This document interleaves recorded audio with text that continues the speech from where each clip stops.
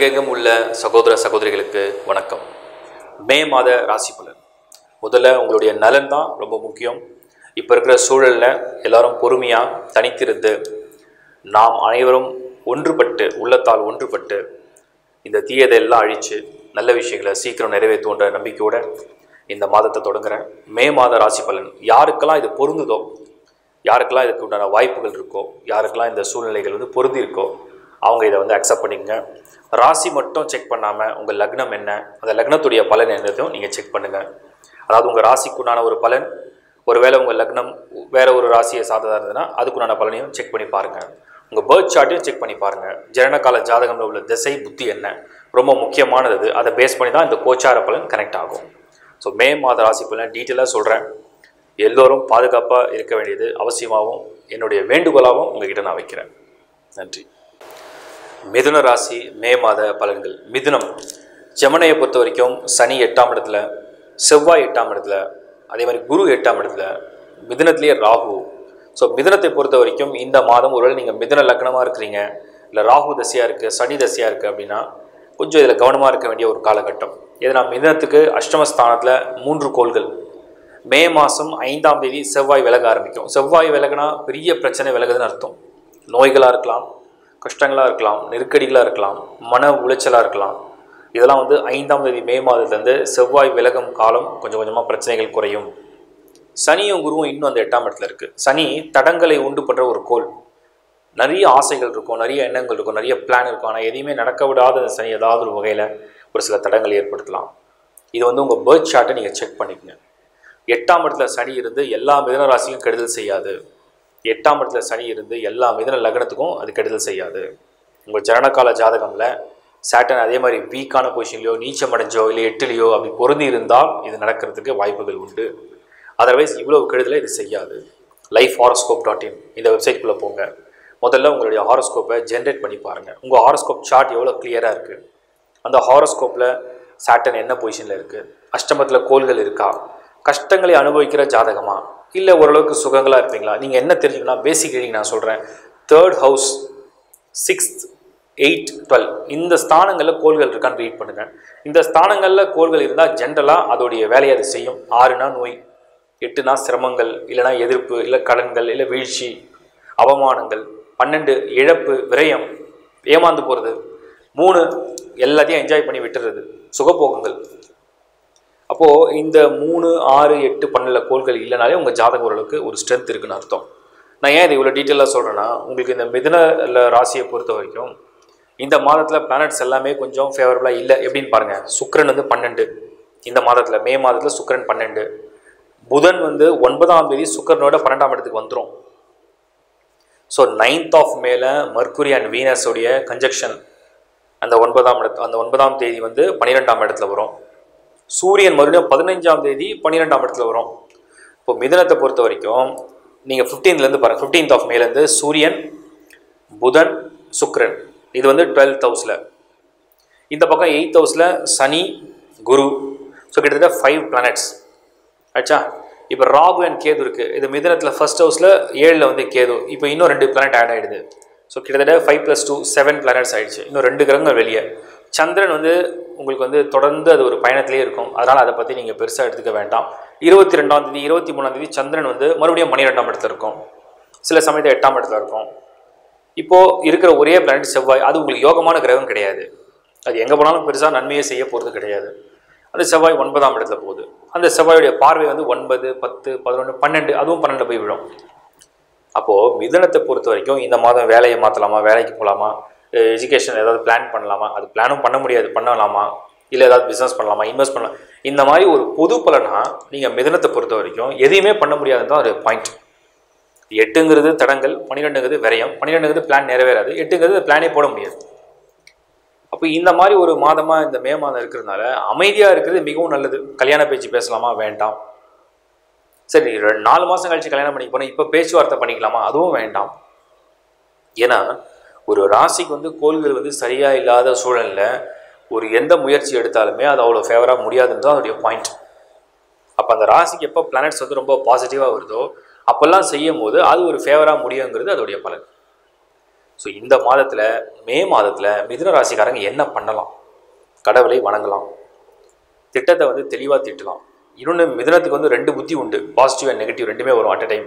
குழப்பங்கள், ஓவராக வந்து ஒரு விஷயத்தை வந்து திங்க் பண்ணி ஓவராக குழப்பிக்கிறது, அட் அ டைம் 5 விஷயம் பண்ணணும்னு நினைக்கிறது. ஸோ இதெல்லாம் கொஞ்சம் ட்ராப் பண்ணிக்கிறது பெட்டர். ஸோ இந்த மாதம் என்ன பண்ணலாம்? பொறுமையாக இருக்கலாம், தியானம் பண்ணலாம், கடவுளை வணங்கலாம், மற்றவங்ககிட்ட அட்வைஸ் கேட்கலாம். அட்வைஸை கூட நிறைய பேர்கிட்ட கேட்கக்கூடாது. தெளிவாக முதல்ல குறிப்பிட்ட ஆளை செலக்ட் பண்ணி அவங்ககிட்ட அட்வைஸை கேட்டு ஒரு நோட்ஸ் மாதிரி ப்ரிப்பேர் பண்ணுங்கள். பிளான் பண்ணுங்கள், எதையும் எக்ஸிக்யூட் பண்ண வேண்டாம், பிளான் மட்டும் பண்ணுங்கள். ஒருவேளை உங்கள் பர்த் சார்ட்டில் தசா புத்தி ரொம்ப நல்லா ஸ்ட்ராங்காக இருக்குது.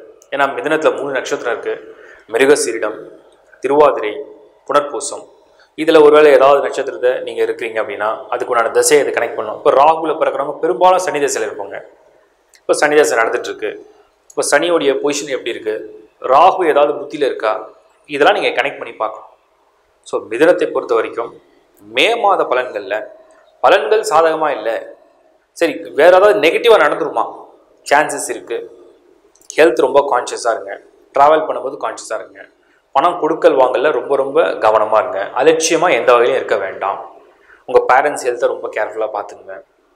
ப்ளஸ் உங்களுடைய இந்த கொடுக்கல் வாங்கல் விஷயத்தில் எந்த விதமான எமோஷனலாக போய் சண்டைக்கு போக வேண்டாம். ஃபேமிலி மேட்டர்ஸில் பிரச்சனையை போடுங்க. நாளைக்கு வாக்குவாதத்தை தள்ளி போடுங்க. அதாவது நான் சொல்கிறது அடுத்த மாதம் தள்ளி போடுங்க. இந்த மாதம் தேவையில்லாத எந்த விஷயம் ஈடுபட்டு வாக்குவாதங்கள் செய்ய வேண்டாம். ஸோ மிதுனம் ஓவராலாக நான் என்ன சொல்ல வரேன்னா, மே மாதம் அமைதியாகவும் பொறுமையாகவும் சகிப்புத்தன்மையுடனும் கடவுள் வழிபாடுகளும் தானம் பண்ணி வாழ்ந்தால் பிரச்சனைகளில் நீங்கள் போய் என்ட்ரு ஆனால் தான் அந்த பிரச்சனை உங்களை வந்து தாக்கும்.